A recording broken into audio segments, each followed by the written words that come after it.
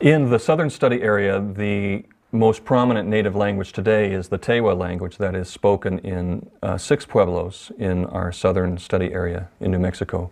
These are Puaki, Nambe, Tesuque, San Ildefonso, Santa Clara, and Oquewingue Pueblo.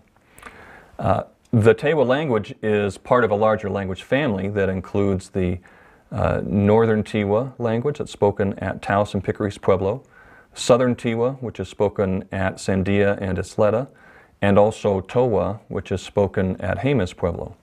And together with Kiowa, which is a language spoken on the Southern Plains today, all of these languages fit together as a language family that is known as Kiowa-Tanoan.